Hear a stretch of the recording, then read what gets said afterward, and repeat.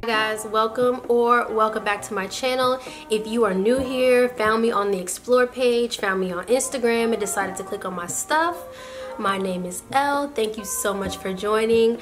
I'm gonna be honest with y'all here. I did a little bit of a clickbait and switch type situation. These are the final days for.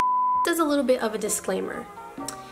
At this point in my life, I am fueled by becoming debt-free. I have student loans, I have a car note, and right now I'm going through like a mild obsession with getting rid of that debt out of my life. And one of the ways that I can do that is by creating natural hair content and content on YouTube in general. Now, this video is not sponsored. I don't have any sponsored or planned videos coming up with any brands at the moment. What I am saying is that I'm going to do my best to create more content. If you're seeing these videos, if you have found me through however you did, just be sure to share and just watch. It's really so that I can start using some of this ad revenue from these videos to pay down my student loan debt. I am not looking to make YouTube a full-time job. I have a full-time job. This is a way that I can expand my income so that I can pay off debt, because that is the goal. Your girl wants to be debt-free, okay? So these are the final days for my natural virgin hair. Yes, I'm getting my hair colored for the first time in 30 years of life. I have never had my hair colored. I have gone through so many journeys with my hair. It started with being heat damaged and just heat trained hair to natural, which was in college. And then once I got the hang of the natural hair things and my curl actually showed up and showed out, my hair grew to about tailbone length, and that's when I first started my whole platform. Curls Unbothered started because I had reached tailbone length and I was posting about it on Instagram, and people just thought that I had like some secret, or they had no idea how this brown girl could have grown hair that long. And then I had long hair for a while. I cut my hair in between a couple of times to shorter lengths, and then my hair grew back to waist length. And at that point, which was 2.5 years ago, I decided I'm done with this. I won't cut my hair, girl.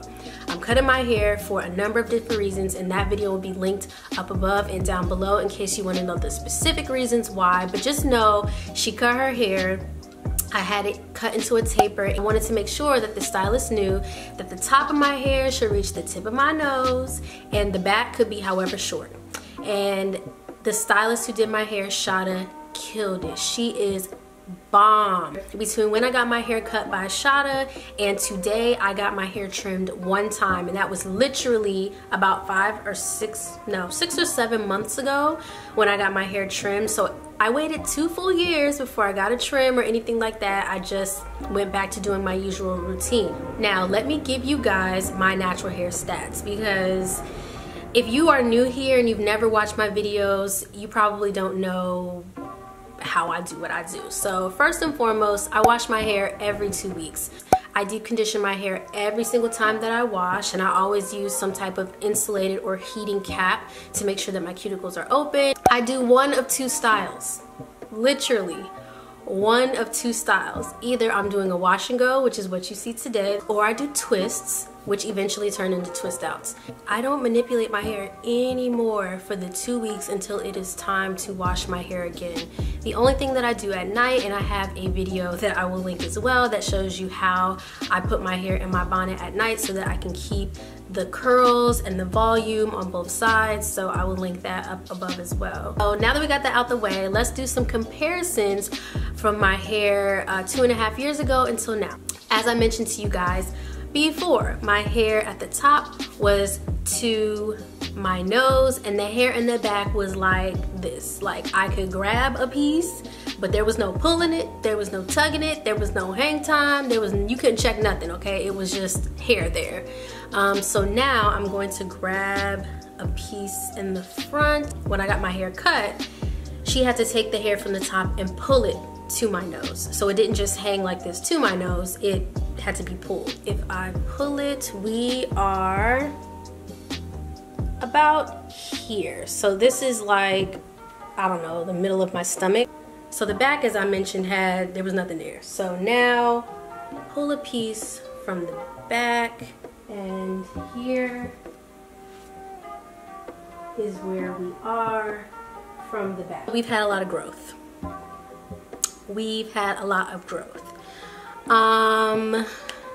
Yeah, I can make a separate video on what I've done over the past 2.5 years to keep my hair healthy, nourished, growing, flourishing, succeeding in life, you know, out here getting A's, 4.0s, all of that. If you guys are interested, leave a thumbs up or a comment down below and let me know.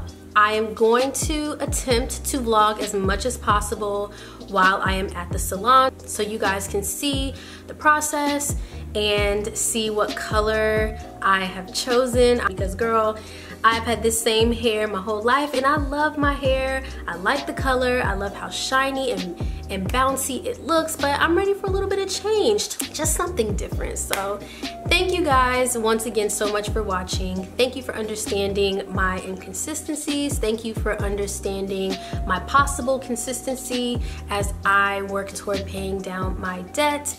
And if you guys have any questions, comments, concerns, or just want to share a story with me, leave it down below. Also, I don't know why I never say this. It does not make any sense. It is free 99 to subscribe, so please subscribe. You will be doing me a huge favor. I would appreciate it. I would think you were the bee's knees, so you know, just do it. Thanks. Okay, bye.